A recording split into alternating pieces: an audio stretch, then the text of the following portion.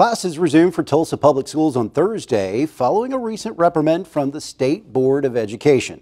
News Director Rich Lynn spoke with Frontier editor Dylan Goforth to find out how the board's ruling could have an impact that extends far beyond the classroom. Dylan, how significant is it to receive an accreditation with warning? Is that a slap on the wrist or something more impactful? Accreditation with a warning is a pretty severe penalty because the next step beyond that is probation.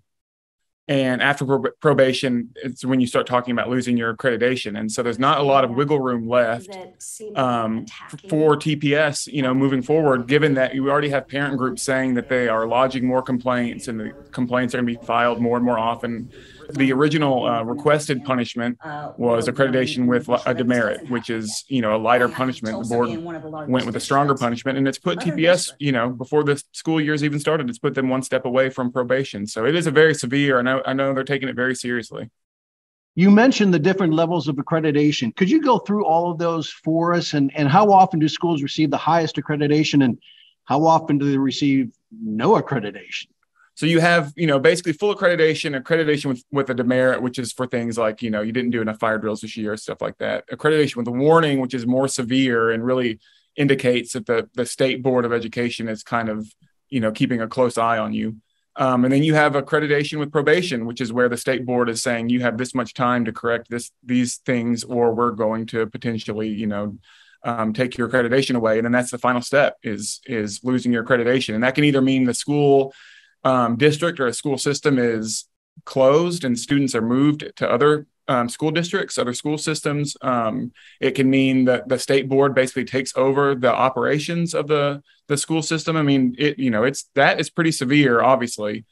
Along those lines, Dylan, some would say that the TPS is the focus, if not the target, of the state administration. And yet Mustang Schools also received this same warning for violating 1775. But do you think politics is involved in any of this? Deborah Gist, the superintendent, and Governor Stitt have butted heads in the past about masks and schools being open and schools being closed during, COVID. And as I talked to one of the school board members, the State Board of Education members over the weekend, and this board member mentioned during the meeting, why are we, doesn't this appear to be targeted toward TPS? That TPS, their violation had nothing to do with students. It occurred before the law. The emergency rules had even gone into effect. It was a teacher training, and we're giving them a harsher punishment than we're giving Mustang. Doesn't that, show that it's just being used to target TPS? And then the board said, oh, okay, good point. And then they gave Mustang a harsher punishment. Dylan, critics of the school board's decision say this could actually impact Tulsa's economy. Explain that.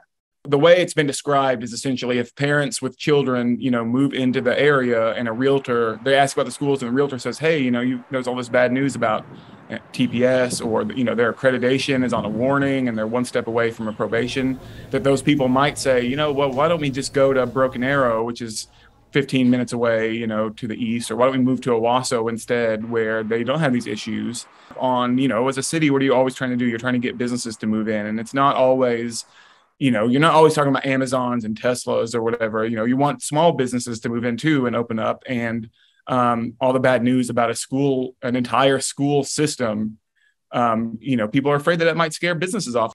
Tulsa Public Schools is appealing this decision. On what grounds, and when could we expect to have a decision from the board?